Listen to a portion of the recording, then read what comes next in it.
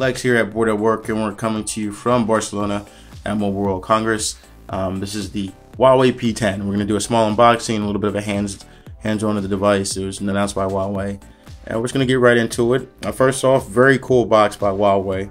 It kind of just opens up like so. I kind of wanted to keep it like that just so you kind of get a gist of it. But taking a look at the device itself, this is the Huawei P10.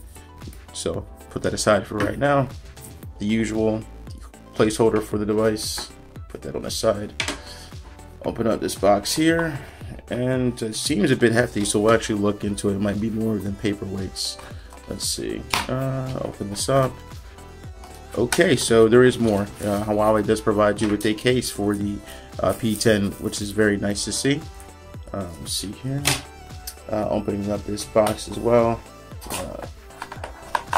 Push it up like so and see what you get. So on this side you get the, this is the micro Type-C, no, USB Type-C charging cable, and then you have your headphone jack, because the P10 does include a headphone jack, which is a rarity these days.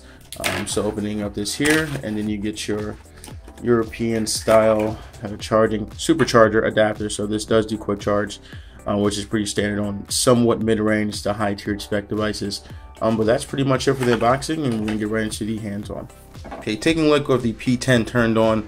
Very nice display, pretty simple. It's 5.1 inches 1080p. The P10 Plus has a 5.5 inch with a QHD display, but very similar stuff here, guys. Now I do have the fingerprint all scanned up, I believe. If it works, there you go.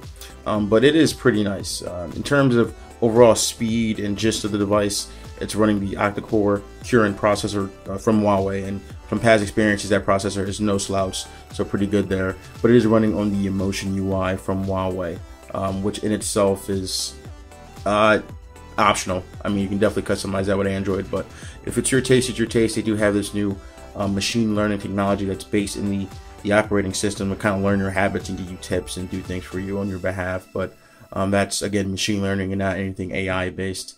But this is running on 64 gigs of memory. You do have 4 gigs of RAM, and you do have the dual lens camera system on the back. But this is just a hands-on, guys. At first glance, this seems like a nice solid device for about $649 US, I believe. It seems that the aesthetic is very similar to, again, the iPhone. I just can't get past that.